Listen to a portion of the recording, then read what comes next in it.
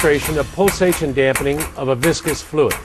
The setup is an air diaphragm pump with a split manifold, so both sides are seeing the same volume of flow and pressure. One side is pumping with the benefit of a pulsation dampener, the other without.